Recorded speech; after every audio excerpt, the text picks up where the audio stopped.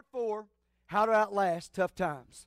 How do you outlast tough times? This is the Overcoming series, and we've already been taught, number 1, you got to meditate. Everybody say meditate. Meditate means you got to self-talk. In other words, when the devil starts talking, you start talking, all right? When the devil says, you're a nobody, all you got to do is say, well, that's not what God says. God says that I'm an overcomer. God says that He loves me. God is for me. And sometimes you just got to tell the devil to be quiet and go back where he came from. Listen to me. I'm going to tell you something. You've got authority in the name of Jesus. It don't take a television evangelist. It don't take a pastor standing in front of you. Listen to me. God says that you have all power in the name of Jesus Christ. You've got the resurrection in you. That means when the devil comes at you, you can say, oh, no, no, no, no. Greater is He that is in me than he is in the world. I command Satan to flee in the name of Jesus Christ. You've got all the power, all authority in you right now. Right now, you've got that. It don't take me laying hands on you. You've got it in you right now. So you got to activate that, okay? You got to activate that. So you got to meditate. You got to self-talk. Number 2, you got to be like a tree. Y'all remember that? You got to be like a tree that is planted. You got what? Deep roots. In other words, watch me. When problems come, you don't run. See, God don't run away from problems. God runs to problems. Christians are the masters. Churches are the masters that when something starts happening, they tuck their tail and they run. But that's not what God says. God says, though hell may come against you, heaven will rise up in you. Though the devil may taunt you and talk about you, that's not what God says. God said He's got you in the palm of His hand. I've never seen God fumble. I've never seen God fumble. I've never, ever seen God hand the ball off to the wrong player. God will score a touchdown every time if you allow Him.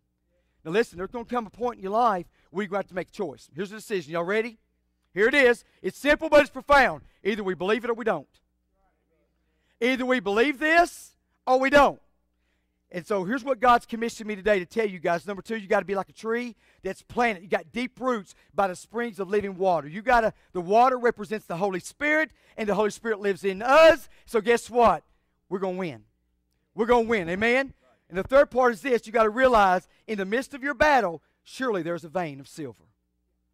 Surely there's a vein of silver. What does the vein of silver mean? It means I have been redeemed. Watch this. We got to walk and live like we've been redeemed. How many of you know? How many of y'all are glad you're going to heaven? That's what I call redemption. That I don't have to die and go to hell. That I have been redeemed by the blood of the Lamb. That Jesus bled silver on the cross. That when He died, He redeemed everybody in here. Now, it's your choice if you're going to go to heaven or hell. But God, He bled silver. So today, if you have your Bible, Job chapter 28 is where we're going to go real quick. Job chapter 28, verses 1 through 3. I'm reading out the King James today. I'm excited that you're here today.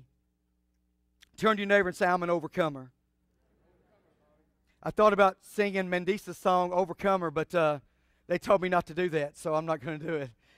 Then we wouldn't have no church. But anyway, Job chapter 28, verses 1 through 3. If you dare say amen.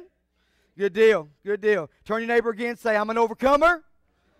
Now tell him, I'm going to win. Now go deeper. I've already won. How many of you already won? It's good stuff, man. You got to believe it. You got to believe it. Here we go. Job chapter 28, verses 1 through 3. It says, surely. Everybody say, surely. Yeah, I like y'all going to wake up. Surely there is a vein for the silver, vein of silver, and a place for gold where they find it. Not find it, but find it. Iron is taken out of the earth, and brass is molten out of the stone.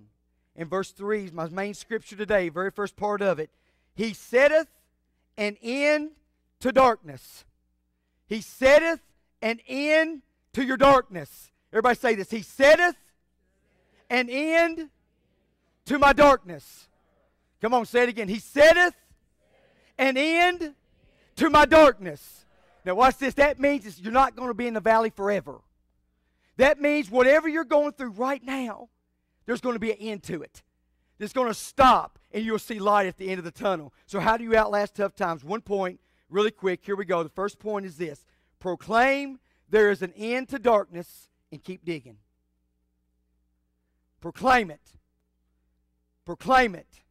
You got to proclaim that there is an end to darkness, and then you got to do this. Keep digging. Now remember this. You ready? Life and death is in the power of your tongue. Life and death is in the power of your tongue. So that means this. You got to start proclaiming healing in your marriage. You got to start proclaiming that greater is God than greater is the devil. You got to start talking and speaking and even telling yourself that you're going to come out. You're not going to stay down. Oh, you may be in ashes for a little while, but you're going to come out. You got to start proclaiming that. Because listen, if you don't proclaim it, here's what's going to happen. You're going to have the devil's language and not God's language. Most Christians, watch me, most Christians, here's what they do. They'll come up and they'll tell you everything that is wrong with them and never tell you anything what God has done for them. What God is looking for, excuse me, let me interrupt this service really quick. What the devil hates and what God is looking for is a warrior. What God is looking for is somebody to stand up and say, hey, I know it's not looking good. And I know I don't feel good today, but you know what? I'm not going to let the devil outshout my God today. I'm going to praise him no matter what happens. I feel good. Even though I don't, I feel good. There's some Sundays, I'm not going to lie, I come in here and I don't want to lift my hands. But guess what I do? I keep digging. Yes, there's some Sundays I come in here, I'm not going to lie. I don't feel like praising. But guess what I make myself do? I make myself keep digging. I make myself stand up and say, Brian, I know you don't feel like it this morning, and I know God knows your heart, but I'm telling y'all this morning, God, He looks at your heart. God's looking for warriors to stand up, and what's going to get you through the battle? What's going to get you through the storm is that praise that's in you. I'm telling you, there's a reason why the tribe of Judah led the tribe of Israel. Because Judah was the tribe that worshiped God. What God is looking for, somebody help me preach. He's looking for a church that will rise up in the bad times, good times, and lead in worship. He's looking for some praise in the house. That no matter how it looks, no matter what the doctor report sound looks like, no matter what the doctor tells me, I'm telling you, until God speaks it, it's not going to happen. If God's for you, you'll live. I'm telling you, there's an appointed time for man to die. Appointed. But if it's not your time, you ain't going to die. You're not going to die. What God is looking for, what Job found out is this. He said, even though I'm in my ashes, and even though I'm having a hard day, and even though I lost 7 sons and 3 daughters, I'm going to praise my God. And I know it don't make sense here on earth because the world will tell you that you're done, you're over, it don't look good. Go on home, church, it's over, close the doors. But I'm here to tell you today, I feel God in my spirit right now, that if God be for us, nobody can stop us in this house. You've got to let this rise in your spirit. See, the problem with the church, we've been to church too long. Truth. You've been sitting in a chair, listen, here's what's wrong with the church, y'all ready? Now hold on, I'm going to get one toe. There comes a time when you got to quit reading the Bible and you got to become the 67th chapter of the Bible. There's got to come a time in your life you've got to quit saying, I know what God said, and now you got to say, I know that God done it. I know He paid for it. I know at the cross it is finished. That'll help y'all more than anything in this world.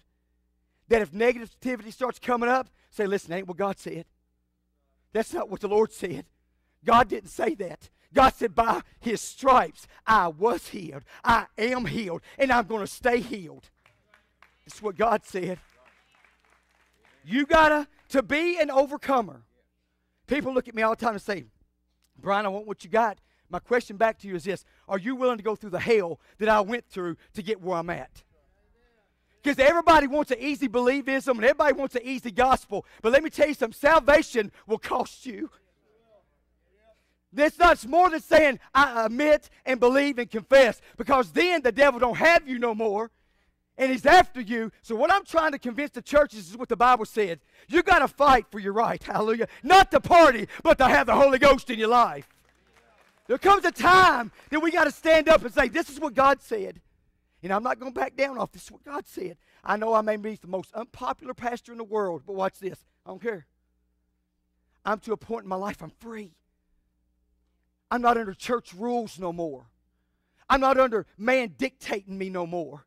You can't buy a man of God. You can't buy these things. What I'm trying to tell the church, when we believe what we've been hearing, what we've been seeing, until it becomes a reality to us, you got to believe it.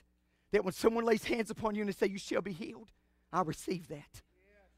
I receive that. I receive my healing. I'm just not hearing it. I receive it. I receive that. I've seen God heal too many people. My mama was in the first service being healed twice of cancer. I've seen it. Somebody may be under my voice today. Here's how powerful the Word of God is. When the Word of God goes forth, the Bible says in Isaiah that it shall not return void. All somebody's got to do is stick their hands up and say, hey, I receive it, Lord. It's mine. You paid for it, and I receive it today. You got to receive it, though. And see, people's going to look at us like we're crazy. They're looking at us like we're crazy. What's going on at Elkhorn? It ain't Elkhorn. What's going on with the praise? Not the praise. What's going on with the preacher? It's not the preacher. It is the Word of God. It's Jesus all the way. And I'm so crazy, I believe it. You got to believe it. There's going to come a point. Listen to me. When you're going to stand before God, He's going to look you in the eye, and He's not going to ask you what church you went to. Oops. He's not going to ask you what denomination you came from. He's going to say, do I know you? Can I look through the Lamb's Book of Life and find your name? And if your name is not there, let me make it as plain as Kentucky as I can. If your name is not found in the Lamb's Book of Life, that means one thing: you will be going to hell. Can I get any plainer? It's not about your action, about your pocketbook, your church attendance, your denomination. It's about the King of Kings and the Lord of Lords. It's about Jesus. And that's all you get at this church. That's all you get. Woo! Stirs up, God. Oh, hallelujah. Job was sitting in a pile of ashes. And Job said, I want to decree one last thing. I love this. Job said, I want to decree one last thing. He looked up into heaven. He said, God, I've meditated on you day and night. No matter what, I'm not going to give up. I'm like a tree that is planted by the streams of living water. I got the Holy Ghost in me. Born again, filled with the Holy Ghost. And number 3, he said, now here I am. Surely, Lord, there is a vein of silver. But I love the last thing he said. He said, there will be an end to my darkness. There will. Listen to me. I don't know who I'm speaking to this morning. I don't know what mom I'm speaking to, what daddy I'm speaking to, what church attender I'm speaking to, but I'm telling you, listen to this pastor this morning, there is an end to your darkness. Hallelujah. There is an end to sin. There is an end to the devil. There is an end to all this mess. And you know why? Because his name is Jesus. That's it. That's it. There's an end. No matter what y'all fill in the blank. Brian, you don't understand what I'm going through. Oh, yes, I do. I've had 2 babies die. How about you? Brian, you don't know what you're talking about. Oh, yes, I do. You're looking at a divorced man in front of you. Yes, I do know what you're going through. So I wonder why God put me through all that. Can I tell you, you are the reason. My God, I feel the Holy Ghost. I don't go through what I go through for me. I go through and you go through what you're going through for somebody else. That you are a testimony. I feel the Lord this morning brewing. You are a testimony. Oh, you may have had me in my ashes. You may have had me down, but I'm rising up because the Holy Ghost is in me. There's an end to your darkness. How many of y'all received that this morning? There's an end to your darkness. Now, I just felt it in my spirit. I know what I'm preaching. I believe what I'm preaching. You say, well, Brian, you do it for the money. Oh, really? Keep your money. Brian, you do it for this. No. See, I can see your face. Some of you sitting there going, I don't know about all that, Brian. I'm telling you, listen to me. I'll help you more than anything right now. Believe God. Believe Jesus. Believe the Lord. He will do from Genesis in the beginning to the last amen in Revelation and everything in between. He's still God. Hallelujah. He's still God. He will do what he says he will do. Quit questioning his authority. God wants to grow his kingdom. God wants to bless his people. And most people are walking around living a cursed life than they are a blessed life. The reason why is because they have believed the voice of the enemy and they've not took God at His word. Hallelujah. Watch this. I'm going to really mess y'all up now. You ready? Told y'all at the very beginning of this service, I'm praying double portion on you. I'm praying double portion. If you're taking notes, I want you to put down October the 13th, 2013 is my day of double portion. Listen to me. Y'all got to believe this word. Listen, if y'all don't believe it, you're wasting your time. All you are is religious. God told Job, you didn't go through what you went through for nothing. Oh, I'm going to preach a little bit. Let me preach for 5 minutes. He said, what you went through, it may have cost you, but what I'm going to give you is called double for your trouble. Double, everybody write it down, double for your trouble. That means whatever you're going through now, y'all can laugh, you can say whatever you want. I'm going to prove it in the Bible here in just a moment. You're not going through it for nothing. You're going through it for something. May not be you, may be somebody else, but I'm telling you, God's going to give this church, if you're under my voice today, He's going to give you double for your trouble. I want y'all to hold your hands up real quick. Everybody right here, hold your hands up. This is no joke in here. Man, I feel the Lord right now, the unction of God just drawing me. If you can't get both of them up, raise a toe, raise a foot, whatever you got to do. I want y'all to say, God, today I receive double for my trouble. Lord, today I receive double, come on, for my trouble. I'm not staying down. I'm coming out. I'm an overcomer. And God loves me. I receive it today. Come on, amen? How many of y'all receive double for your trouble today? Come on, double for your trouble. Double for your trouble. It's payback, double for your trouble. God is good. And all the time. You got to believe this, church. You got to believe this, church. You got to let that God start rising up in you. It's more than a Sunday morning on October the 13th. Welcome to our Holy Ghost party. Welcome where God says welcome to church. Woo! Hey! You say, Brian, you just tore up. I sure am. Because I've sat on ashes. I know what it's like to walk into an emergency room where the doc says it don't look good. I know what it's like to have people in your family who's got cancer. I know what it's like to sit in a jail cell. I know what it's like to have alcohol in your breath. I know, but let me tell you, I got to testify just for a moment. I know where God's brought me from. And I'm telling you, Daniel Cook, in the name of Jesus, your best days are yet ahead. Double for your trouble. Woo! I feel the Lord. Bring it on, devil, because I got the Lord on my side. Whoa, I feel the Lord. Hallelujah. God, I feel the Lord. How many of y'all feel the Lord? This is good, isn't it? This is what it's supposed to be like. Double for your trouble. Double for your trouble. Double for your trouble. Oh, Joe, I can just see him now. Go ahead, devil. Hit me with your best shot. Go ahead, devil. Kick me while I'm down, because I'm an overcomer. I'm coming out.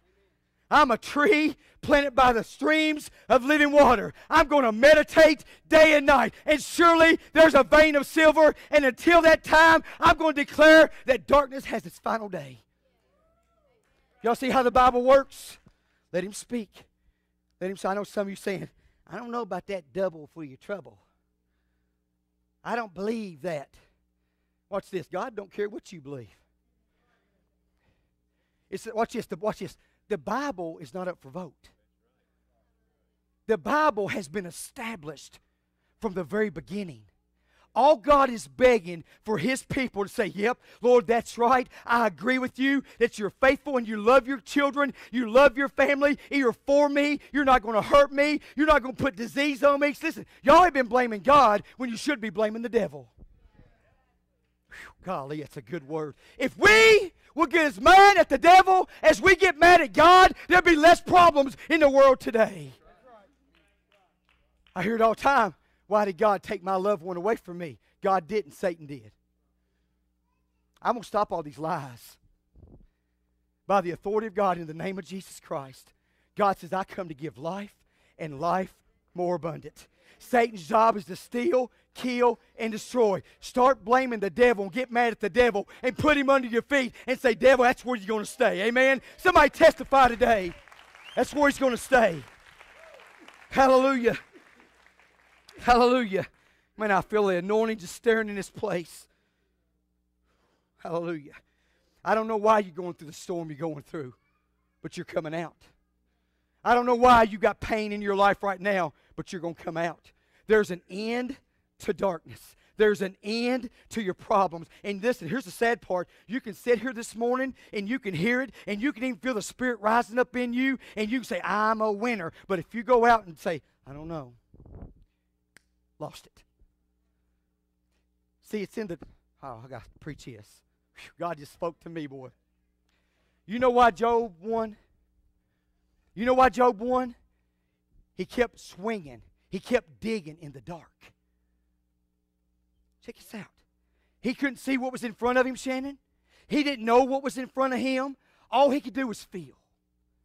And I can see a lot of Christians today. You say, Brian, I'm in the middle of the tunnel. Brian, I don't know what's going on. I'm sad. I'm depressed. And listen to me. There is a demon called depression.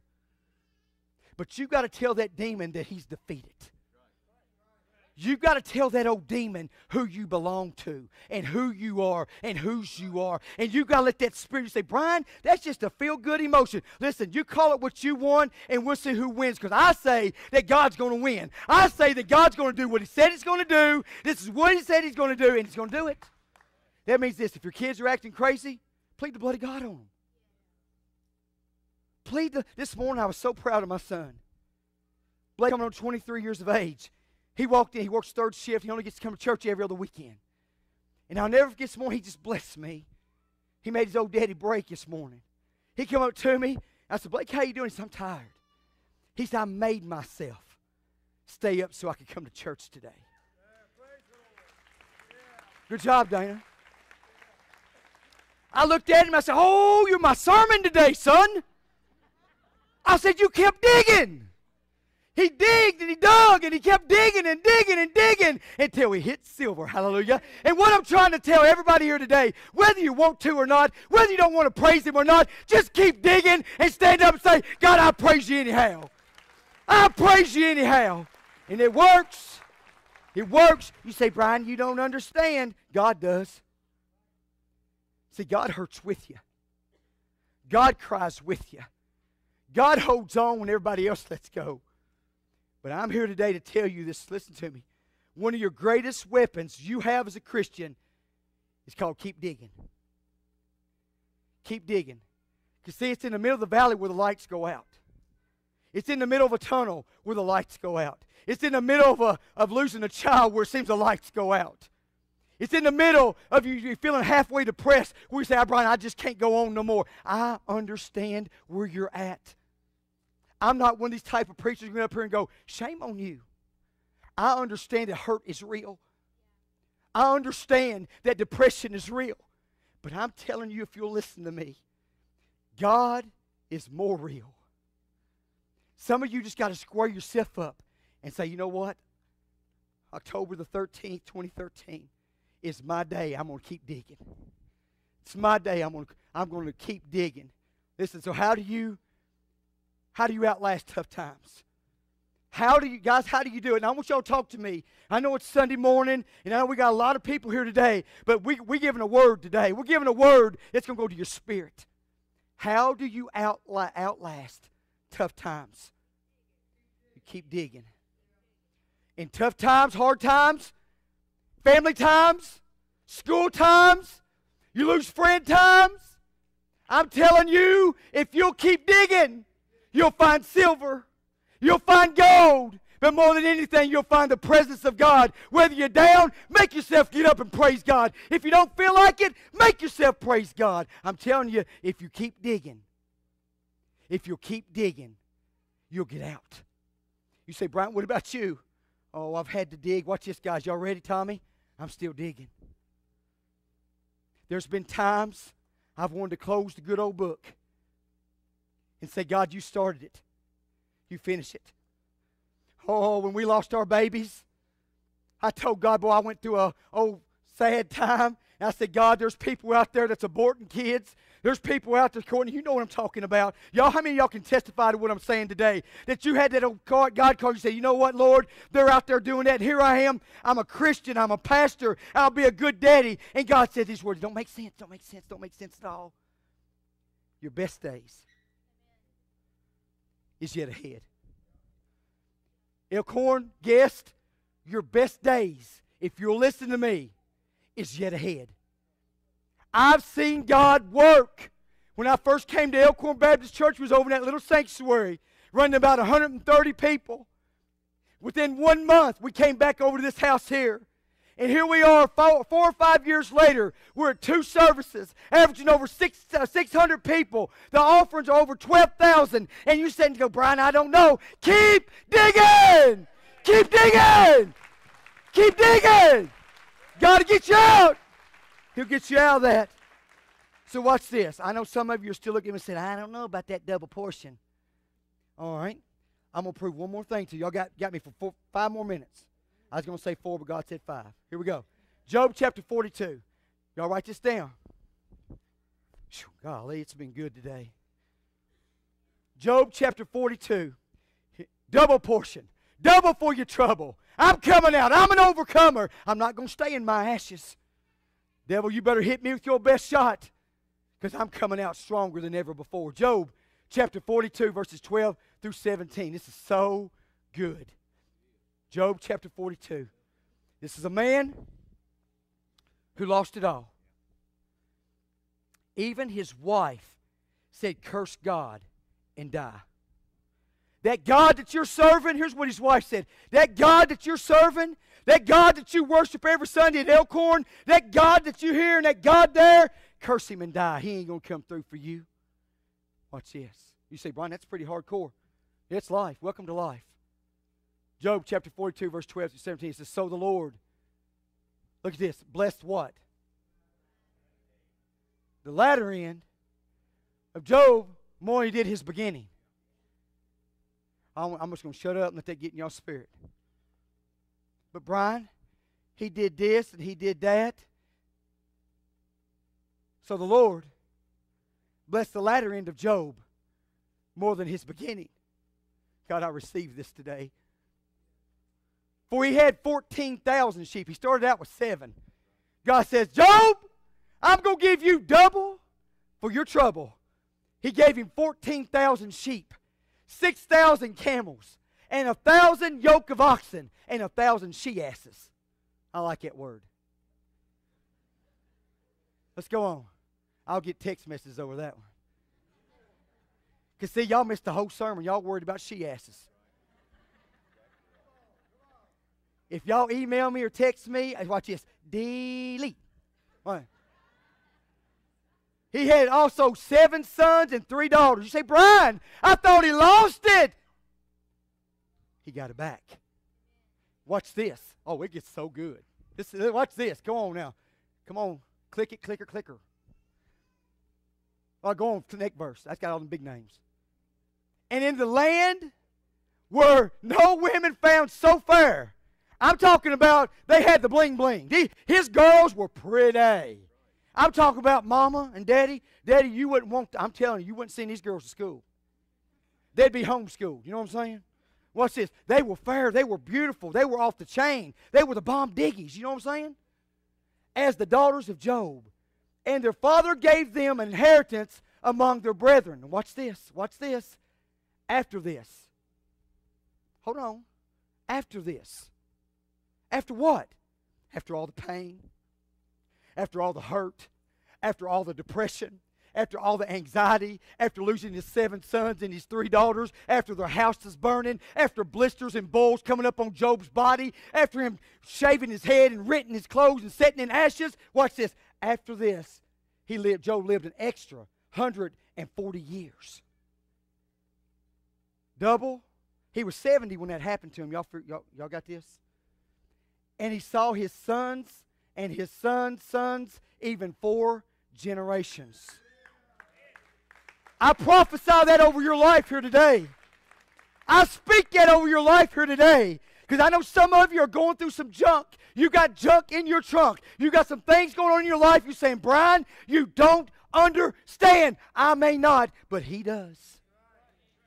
He does. So I just stopped by today to tell you that, oh, by the way, Job lived to be 210 years old. 210 years of age. You say, Brian, I don't want to live to be that old. You won't then. I'm telling you the truth this morning. Most Christians sign their own death warrant. Most Christians speak the devil's language. And if Christians would ever get this one key, right here, Robbie. Robbie, you told me a while back, I'll never forget this. God just spoke this into my heart. I went to the nursing home to see you. How old are you? 30 years of age. 31 Friday. 31 Friday. Right, let's love Robbie. Friday, he's going to be 31. Everybody send him a birthday card. You say, Brian, you just told him. Well, good. You got your blessing then, all right? Robbie told me, I'll never forget, I said, Robbie, does it bother you that you're in a wheelchair? See, Robbie's 30. He lives in a nursing home.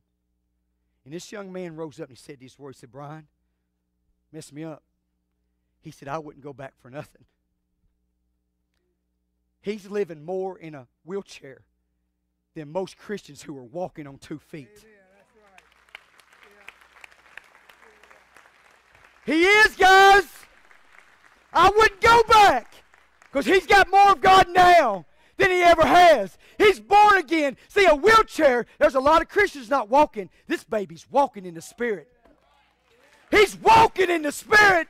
He's living in the Spirit. And what I'm trying to tell Christians is this. Listen to me. He wouldn't go back.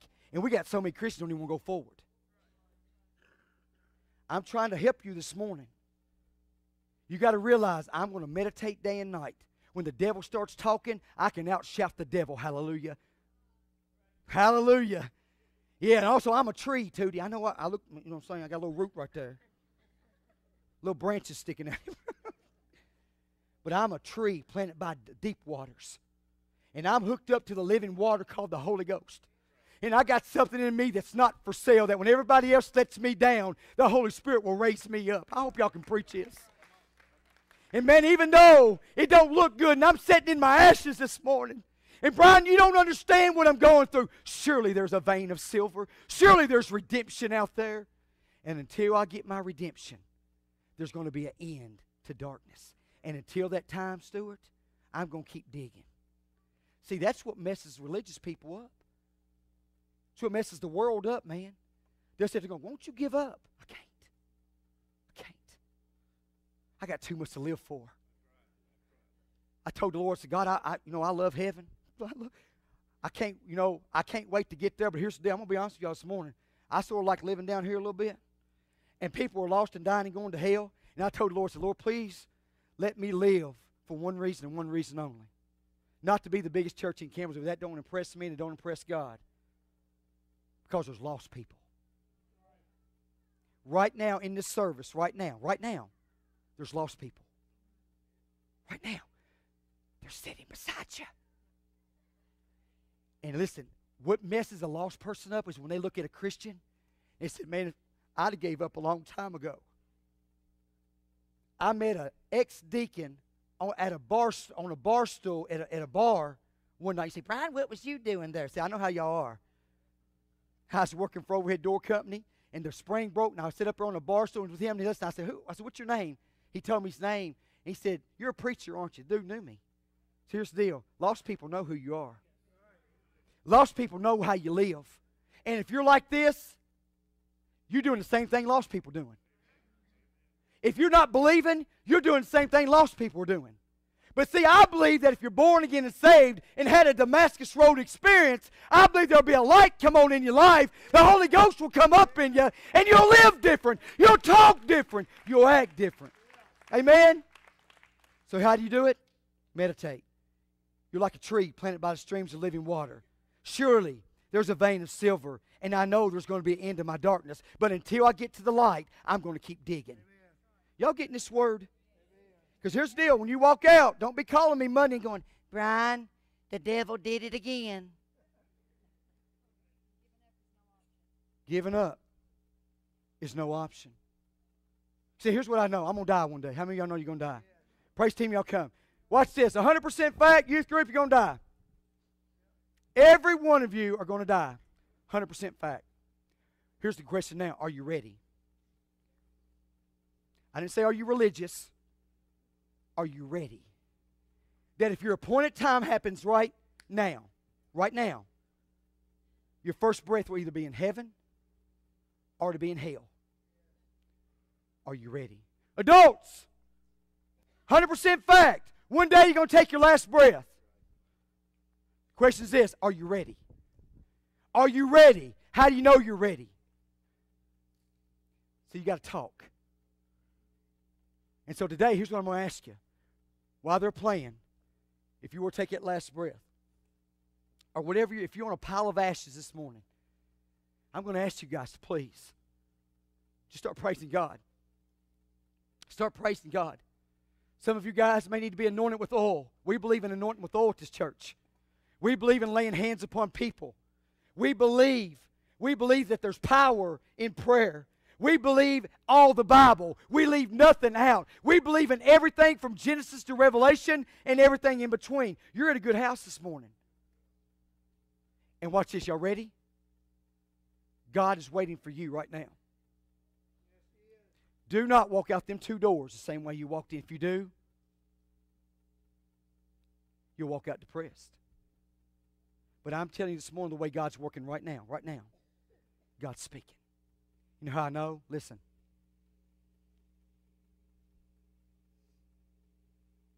Not even a baby.